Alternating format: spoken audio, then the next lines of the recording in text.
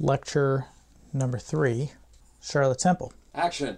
I'm not ready. All right, we got the hat, Uncle Tom. It is hat it is. Fan the paper. You know what I'm saying? What are you listening to? All right, I think I'm ready. No, I'm not ready. Gotta calm down.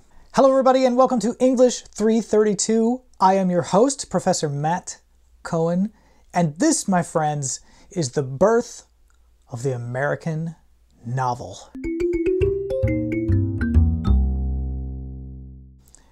Welcome back. We're having a good time today with our first novel, Charlotte Temple by Susanna Rowson. Did I pronounce it right? Charlotte Temple. I want to point out before I get started, if you take a look at that first slide, our lecture today is titled Charlotte Temple, Picturesque Seduction or Virtue Porn? Matt! I didn't tell you about that, did I, Dan? No. Yeah. It's an exciting one. And on there you will see my office hours as well. Like I said, reach out, get in touch with me. Looking forward to meeting everybody. Charlotte Temple. Charlotte Temple clearly fits the provisional definition of a novel that we laid out last time in that lecture. A long fictional narrative in prose. This was written by an English woman, as I said, Susanna Rowson. She emigrated to America. After a while, she wised up and moved to Philadelphia. It's a great city. My brother used to live there, actually. It's never been the same. We're going to talk about Philadelphia a little bit more later in the semester. We're used to novels. It's very hard to imagine a world without novels. And it's hard to believe that there was a time once when basically no one wrote novels. It's easy to imagine pop stars coming and going. Donovan, anyone? You guys are keeping Madonna alive, right? How about the Bangles? Everybody remember the Bangles? First show I ever saw, the Bangles at Lovett Auditorium downtown. You didn't go to that one, did you? No, my first show was Weird Al Yankovic. There you go. It's easy to imagine pop stars coming and going. He's actually still out there touring. He is. Well, the same thing happens on a huge scale to entire categories of literature. They come and go. And I think we learned something about thinking about why that happens. Charlotte Temple's a little window onto the rise of the novel. Consider, for starters, that at the time that Rowson published her novel, there weren't even really publishers as we know them today. Oh, take a look at that next slide. There's an image of Rowson from her time. You see her wearing the pearls and stuff, right? Very, an attempt to make her kind of a high-class looking author. We'll talk about why that is in a second. And then look at the next slide, and you'll see in slide number 3 pictures of the title page of a copy of her book from 1794. Now on the left there, and then on the right, a serialized version of the novel that comes later on in the century, that's in, or the next century, 1877, that was published. But if you look down at the bottom of that title page on the left, you'll see it doesn't list a publisher. It just says, printed for M. Carey. That stands for Matthew Carey, a bookseller, and then it lists his shop's address there on Market Street at the end.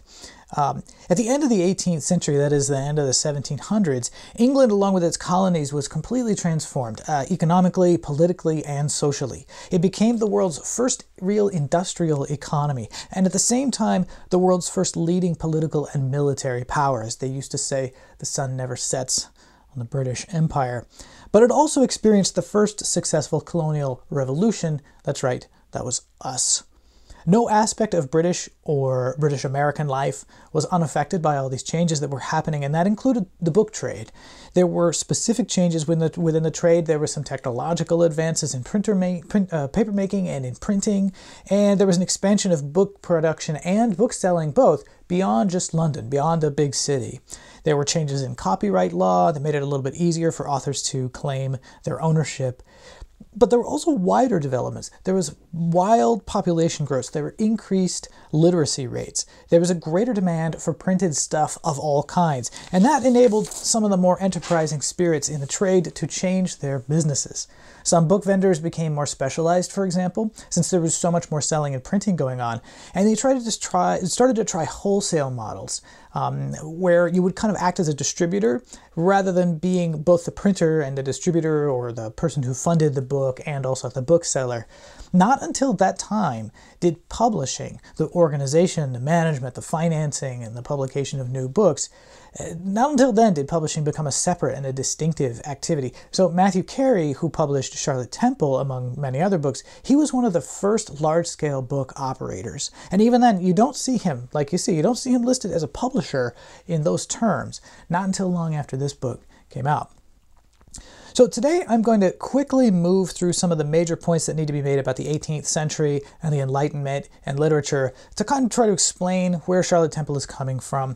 I'm going to define a million terms. I'm going to describe the literary movement called sentimentalism, which this book is a major part of, and some of the formal features. Remember form from the last lecture, one of the 4 key elements that we're going to be coming back to again and again. If you look at the next slide, I made a Wordle of Charlotte Temple. This is a Wordle where you list the terms, you know, like word cloud, doodad, the terms that are the most frequent in the novel. And when you look at that, you can see like the most frequently used words in it, as will not surprise you from reading even the little bit that we had to read last week. You can tell it's a very character-focused novel. It's named after one of the characters. We're constantly rotating around Charlotte and Montraville as we read this book. But I want you to notice also how big the term heart is. It's very frequently used. Also the terms woman, man, child, dear. Sentimentalism, it's all about feelings. It's all about intimate human sympathies. And I'm going to try to explain also, as we sort of move forward and think about where this book is coming from, why there were no novels written and published by Americans before the Revolutionary War. And then to round things out at the end, I'm going to offer a perverted reading of this novel that I hope will make it even more interesting. It's a novel that seems like it's got a pretty clear takeaway. Kids, especially ladies, obey your parents because that will keep you from perdition. It would be easy to think that that's the only... What the hell's going on out there? Birds. Jeez. It'd be easy to think that that was the only takeaway from this novel. I want to argue it's actually a little bit more interesting than that. It is admittedly a pretty preachy novel, always telling you what to do, but it's also very fast-moving. It's governed in part by the very simple main requirement of art, as far as people in the 1700s were concerned. If you look at your next slide, you will see it. As far as they were concerned, art in any medium had the purpose to delight and instruct. It should entertain, that is, be delightful, but it should also have a lesson. It should be instructive. It should have a moral. And in this, this shifted the definition of literature. Before this time, in the 1600s, the 1500s, and earlier, literature, that word, referred to almost anything that a person who could read in a language could be expected to tackle. It included law, it included science, it included philosophy and theology, poetry, and so on. But with this new idea of art to delight and instruct, and with an increase in the amount of fiction that was being published, of poetry, of other creative writing that was coming out, the definition of literature got narrower.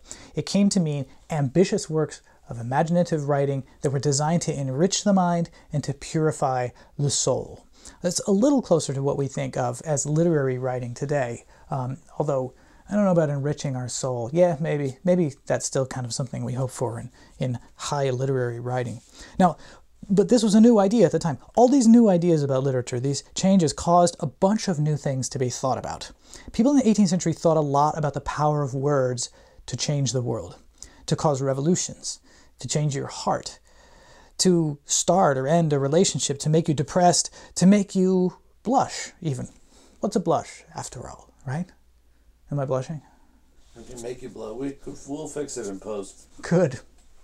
Right, it's a blush. It's a book. You're reading something, right?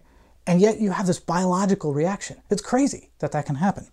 It's a book. A book makes you have a reaction. That's what all authors want. So they thought a lot about how that happened. What made it happen? Was it automatic?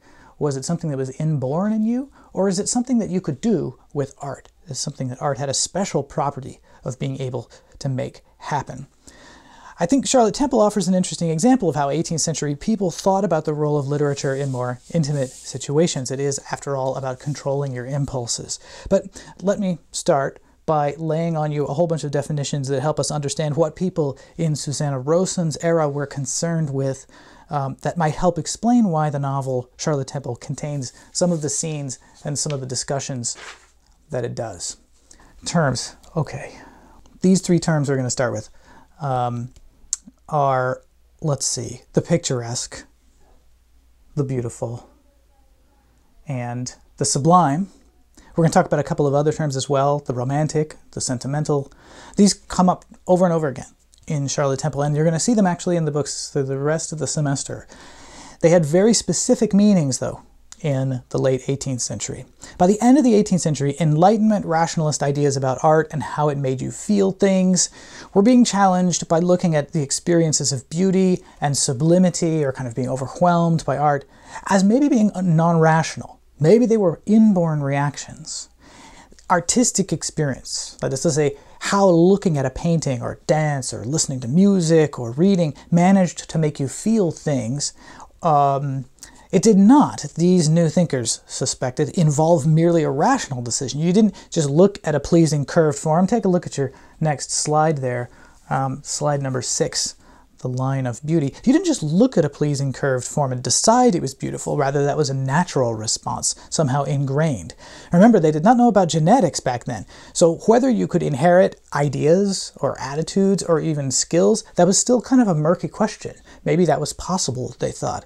The statesman and philosopher Edmund Burke published a book in 1756 called A Philosophical Inquiry into the Origin of Our Ideas of the Sublime and the Beautiful, which offered very influential definitions of these art-feeling terms.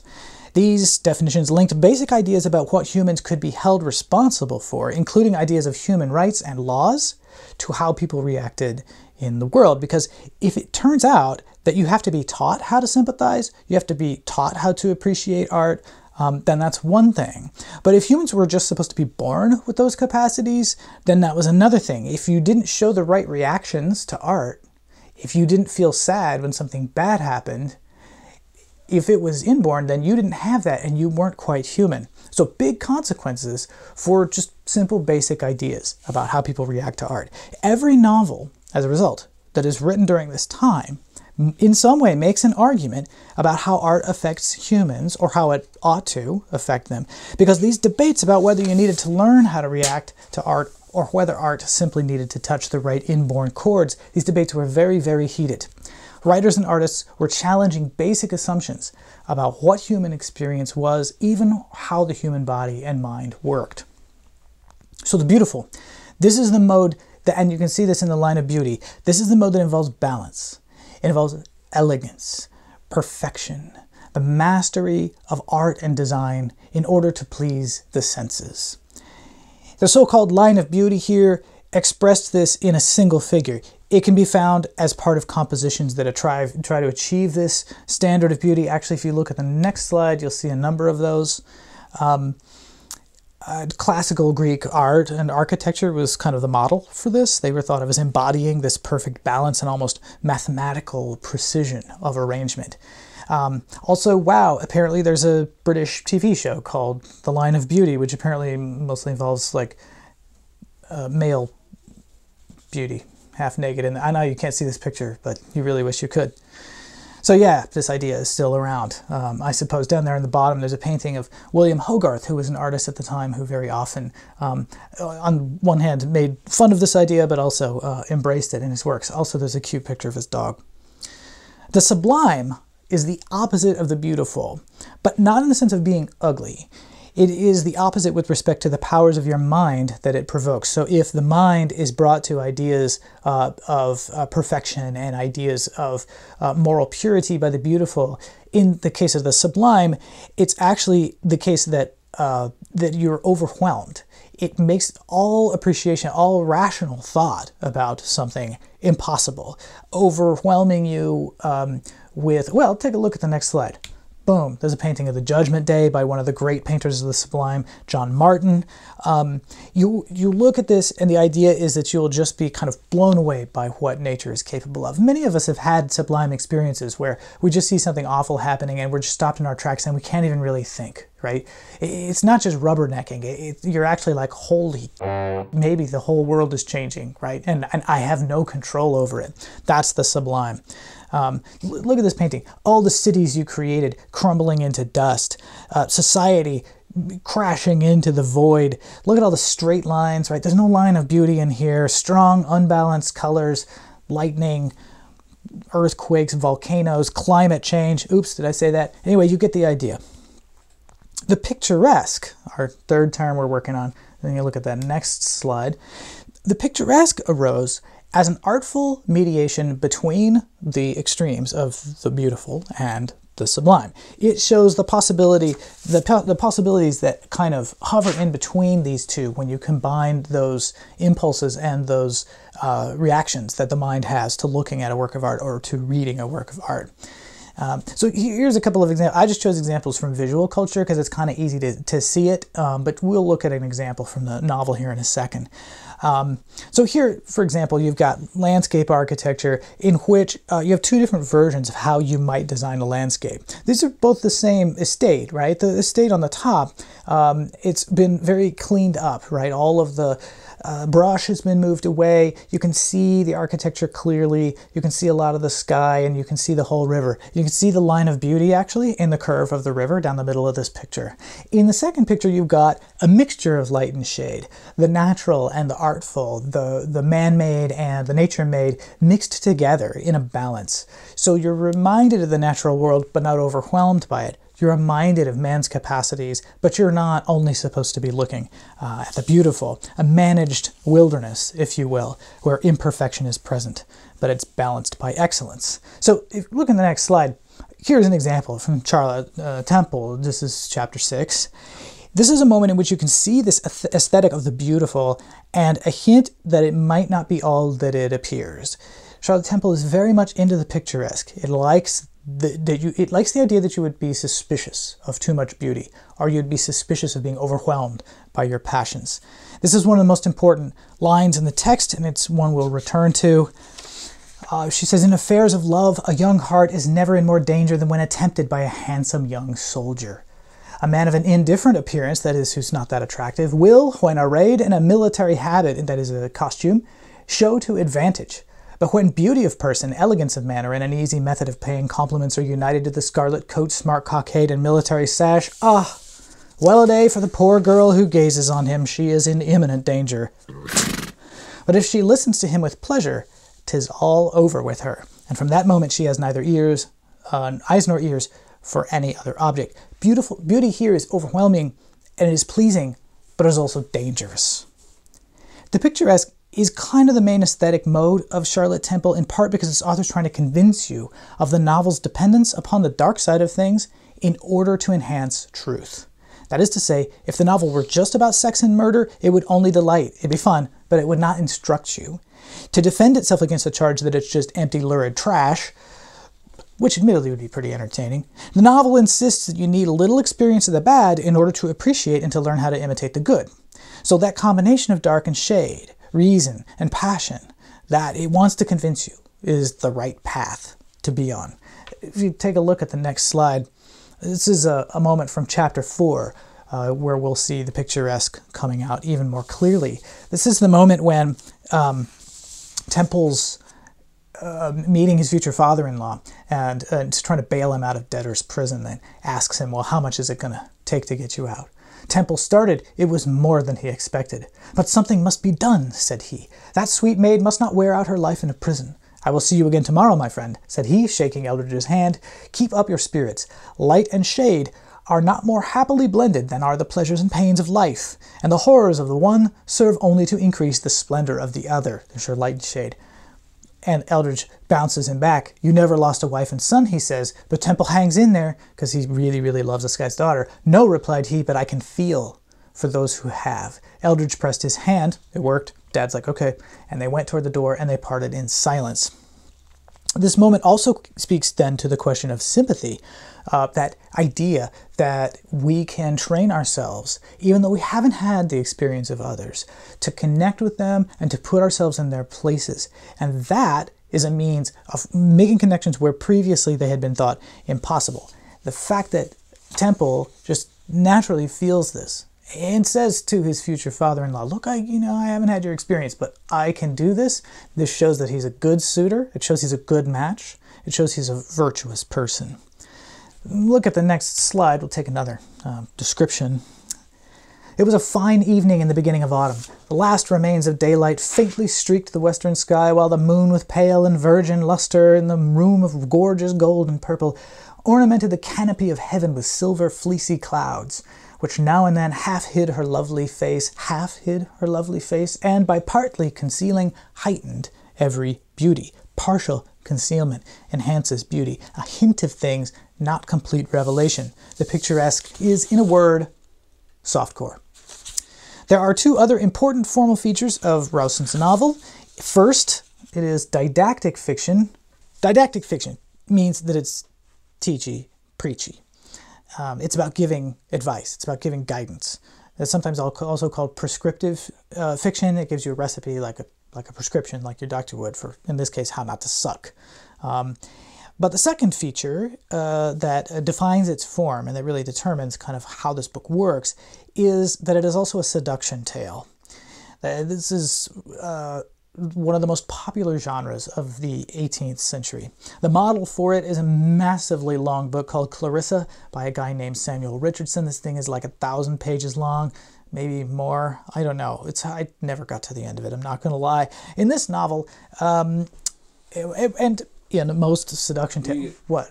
Pops, what he would give the t-shirt? My dad taught this book. It is 1,000 pages long. To get people through it in the semester, he made t-shirts that he would give out to the students if they actually managed to get all the way through it at the end. So I've given you like a 100-page version of this novel, which is a lot shorter. I dig it. These novels share a template. In this kind of novel, the young, often lower middle class girl in peril is the centerpiece. She is pursued by the usually wealthier, horny man. And this just becomes the kind of basic version of the novel in the 18th century. And the question we should ask is why? Why is it that women's virtue was so important? Why do we keep getting this novel written over and over again? And why is this novel obsessed with woman's virtue? Here, we have to turn away. Now, we've been talking about formal features here. We have to talk about something other than form and style in order to get at this. So we're going to look at that fourth term in our list of 4 approaches to studying the novel and turn to the context in which this was written.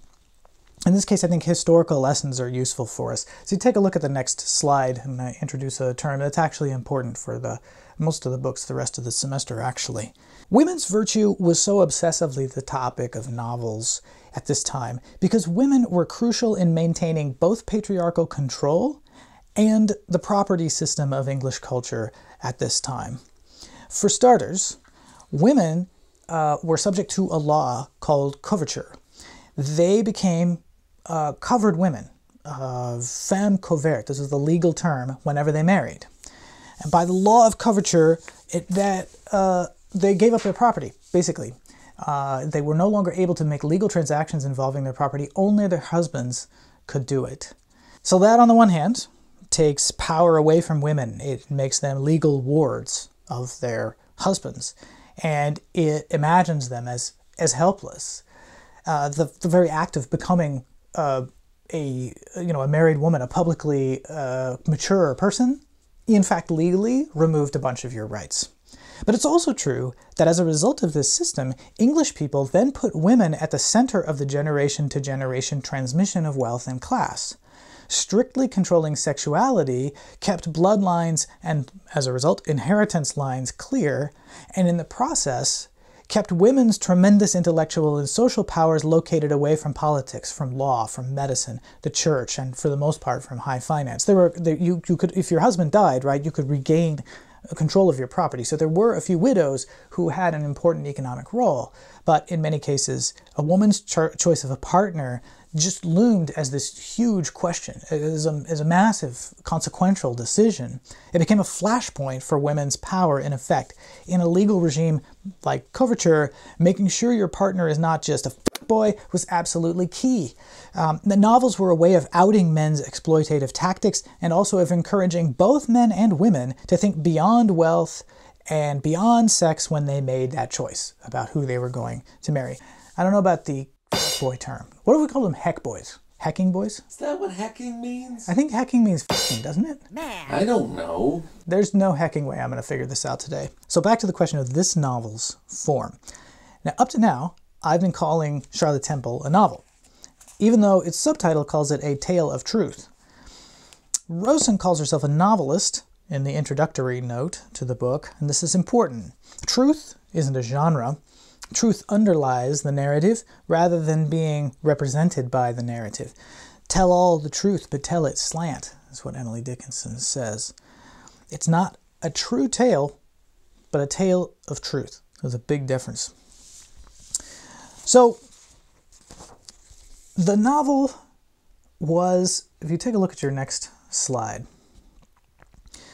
the novel at this time was thought about in negative ways. It was a bad genre. It was wasting time. It was especially dangerous to young ladies because instead of doing their household chores, instead of learning how to become a lady, depending on the class, you'd be reading the novel and fantasizing about somebody else's life. This isn't just about the content of the novel. Is there dirty stuff in it? It's also about bad uses of the imagination. As opposed to good ones. This sounds kind of crazy, but if you think about video games, right, everybody says the same stuff about video games today. Look at this quotation. This is from 1796 in a magazine called Sylph.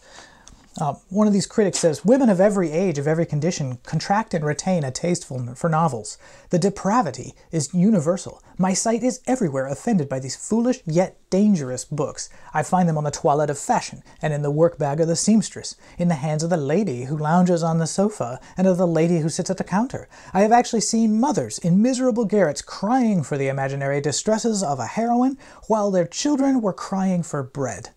And the mistress of a family losing hours over a novel in the parlor while her maids, in emulation of the example, were similarly employed in the kitchen." This is exactly the kind of stuff they say about video games, right? You're wasting your life, you're wasting your time, it's bringing down Western civilization. Well, these novels sold pretty well. So, Rowson's move here in Charlotte Temple is to suggest that the novel, like any technology, can be used for good or for bad. And she's using it for good. That's what she has to convince you. She's doing that by training your emotions and your moral reflexes.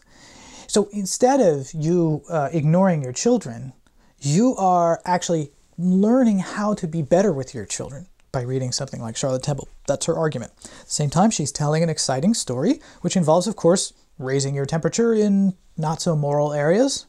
And that in turn means that there are some difficult kinds of management that Rowson has to do in this novel. Some of these have to do with other terms that we're going to need to define: the sympathetic, the sentimental, and the romantic.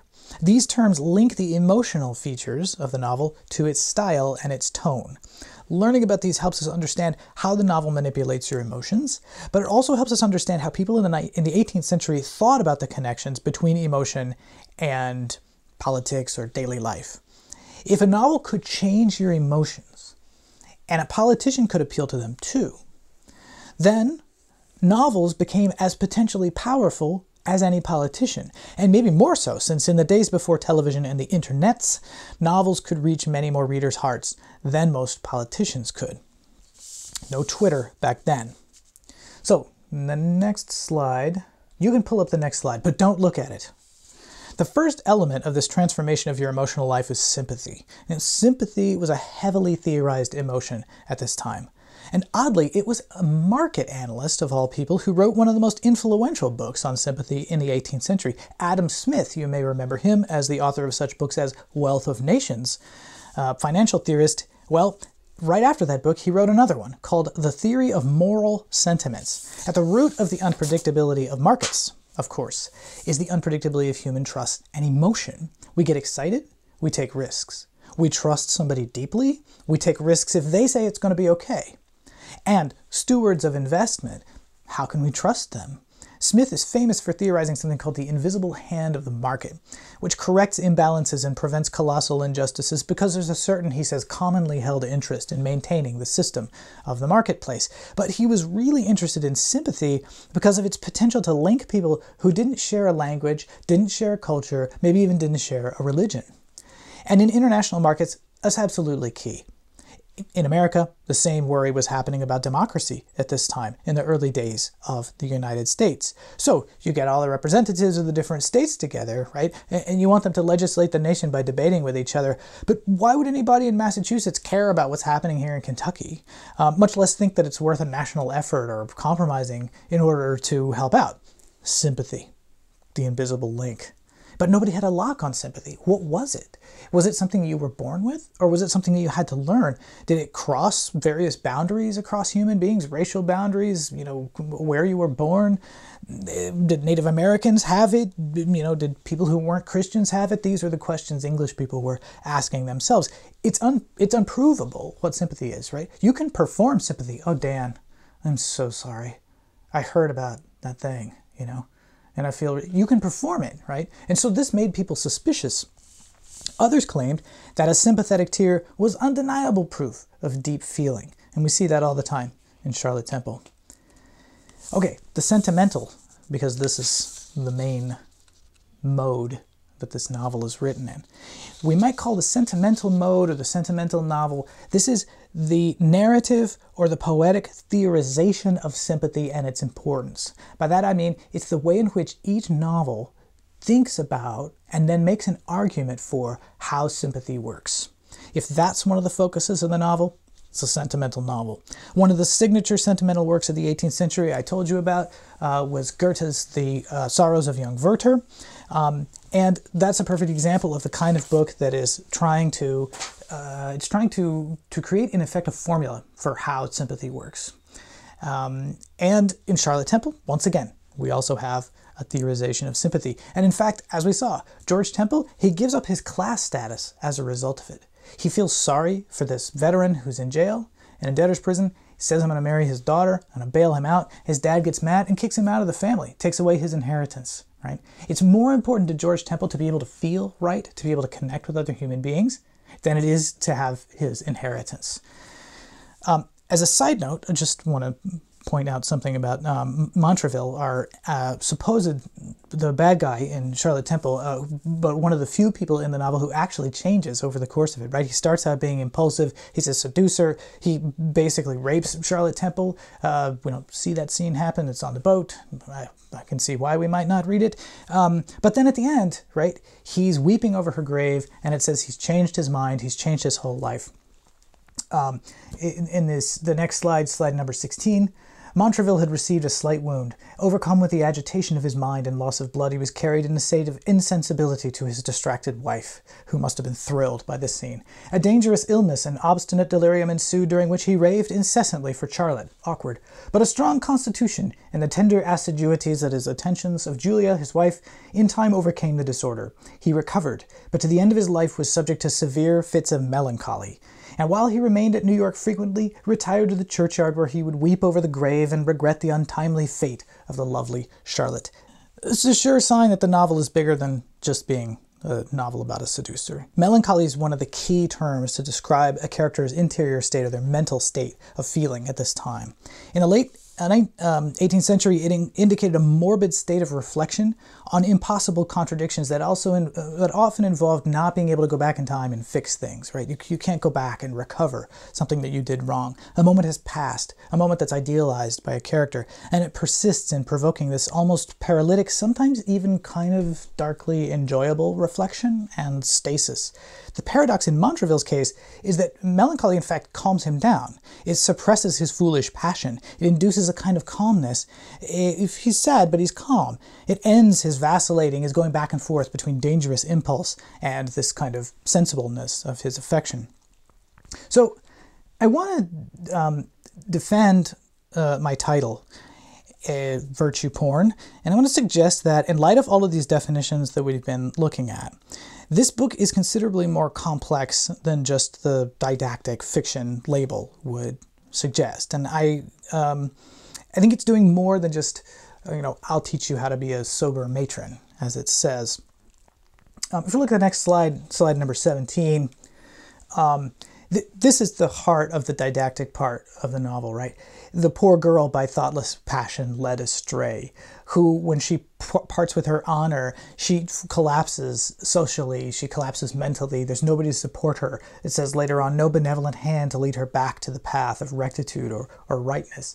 She's disgraced her friends and so on. And the story here is that inevitably, if that happens, right, if you decide to have sex out of wedlock and you give in, inevitably shame bows her to the earth, it says. Remorse tears her distracted mind, and guilt, poverty, and disease close the dreadful scene. She sinks unnoticed to oblivion. It's not just that you'll be depressed, you'll die. That's the inevitable thing.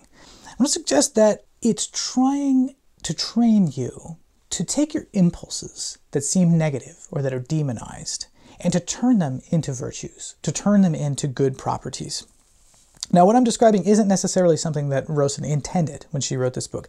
I think it's a product of the contradictions between the things that she's setting in motion in this book, and by and large, it's also a product of disagreements within her culture about how to handle both novels and women and their powers. The challenge is, how do you make Charlotte both fallen and good at the same time?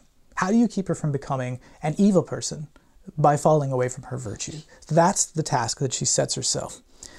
On one level, this is clearly a protest novel. It expresses dissatisfaction that there is no legal or social remedy that girls like Charlotte can appeal to.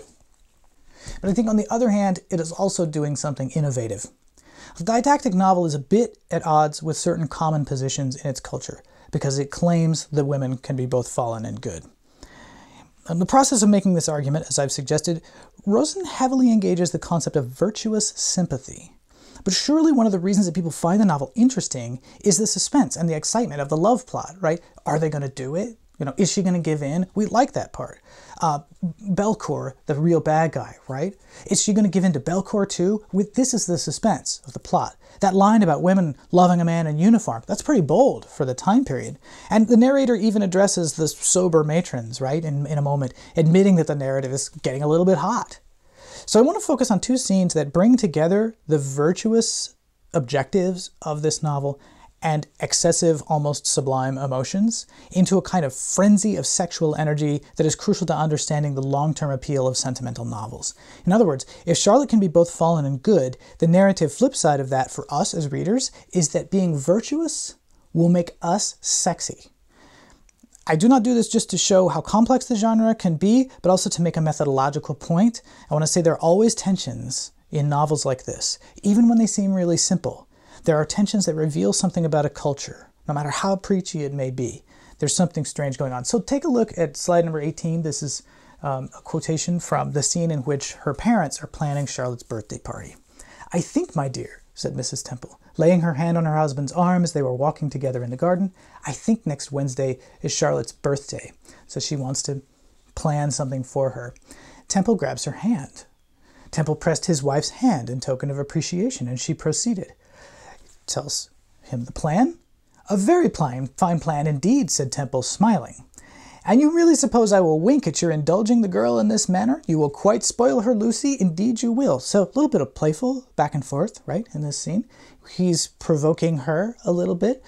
He's doing it virtuously, but she knows he's doing it. So they're having a little marital back and forth here. "She's the only child we have," said Mrs. Temple, "the whole tenderness of a mother, adding animation to her fine countenance." That is to say, making her brighten up, right? Making her a little bit blush, maybe. "But it was withal tempered so sweetly with the meek affection and submissive duty of the wife." It's as if she knows, Rowson, when she's writing this, that when she talks about animation being added to her countenance, it's a little bit sexy, and she's got to be like, no, cold water on that. It's meek affection. That, as she paused, expecting her husband's answer, he gazed at her tenderly. He's looking at her. He's like, you're looking pretty good this morning," and found he was unable to refuse her request. "She is a good girl," said Temple. Next slide. "She is indeed," replied the fond mother exultingly. Okay, now our emotions are getting high. We're starting to exult. "A grateful, affectionate girl, and I'm sure I will never lose sight of the duty she owes. She'll never lose sight of the duty she owes her parents," which she will in fact do in the next chapter. "If she does," says he, "she must forget the example set her by the best of mothers." They were talking about their daughter. Now he's like, "Oh no. You're the example of virtuous hotness." This puts Charlotte's mom into a state of sublimity. Mrs. Temple could not reply. She struck wordless by this. But the delightful sensation that dilated her heart, well, we know what's dilating, sparked in her intelligent eyes and heightened the vermilion on her cheeks, and now she's blushing, and we know there are interesting things happen whenever anybody's blushing. And then we get this line, right? We've already got this kind of flirting going on between the two. "Of all the pleasures of which the human mind is sensible." Okay, right now, you need to imagine all of the pleasures the human mind is sensible of, okay? I mean the really good ones, because what's coming is going to be better than that. "There is none equal to that which warms and expands the bosom." Now we're talking about bosoms. "When listening to commendations bestowed on us by a beloved object and are conscious of having deserved them." In other words, when you're being complimented by somebody that you love, it's better than sex. It's better than drugs. It's better than music. Did that for my brother. Nothing is better than music. Hell, that was predictable. That's not true. A lot of stuff is better than music. Okay, look at the next slide. "Merciful heaven! Who would exchange the rapture of such a reflection for all the gaudy tinsel which the world calls pleasure?" But to return, content dwelt in Mrs. Temple's bosom and spread a charming animation over her countenance. Her countenance just gets more and more animated every paragraph that goes by, as her husband led her in to lay the plan she had formed for the celebration of Charlotte's birthday before Mr. Eldridge. Flirting, virtuousness, they're all bound up here. It gets more astonishing. Remember the scene when Mrs. Beauchamp and her husband overhear Charlotte singing, and Mrs. Beauchamp is like, "Oh man, gosh, I feel sorry for her. I can tell she's pregnant, dude. She doesn't have a husband. This is bad." Okay, this scene. "'Tis poor Charlotte," said Mrs. Beauchamp, "the pellucid drop of humanity stealing down her cheek." Right? She's crying. We know she's good. Captain Beauchamp was alarmed at her emotion. "What, Charlotte?" said he. "Do you know her?" In the accent of a pitying angel did she disclose to her husband Charlotte's unhappy situation, and the frequent wish that she had formed of being serviceable to her. "I fear," continued she, "the poor girl has been basely betrayed, and if I thought you would not blame me, I would pay her a visit, offer her my friendship, and endeavor to restore to her heart that peace she seems to have lost and so pathetically laments." This is a big ask, right? She's a fallen woman. "Who knows, my dear?" Next slide. Laying her hand affectionately on his arm. Now they're touching again, just like we saw in the last scene. We know what's going on. "Who knows but she has left some kind affectionate parent to lament her errors, and would she return they might with rapture receive the poor penitent and wash away her faults in tears of joy. Oh, okay, we're getting excited. What a glorious reflection would it be for me, could I be the happy instrument of restoring her. Her heart may not be depraved, Beauchamp." "Exalted woman!" He's already into it, cried Beauchamp, embracing her. "Holy shit, what's going on? How dost thou rise every moment in my esteem?" "Follow the impulse of thy generous heart, my Emily. Let prudes and fools censure if they dare," almost looking you in the face, right? And saying, "Oh, you're judging me. Really? Well, look how sexy my virtue is. And blame a sensibility they never felt."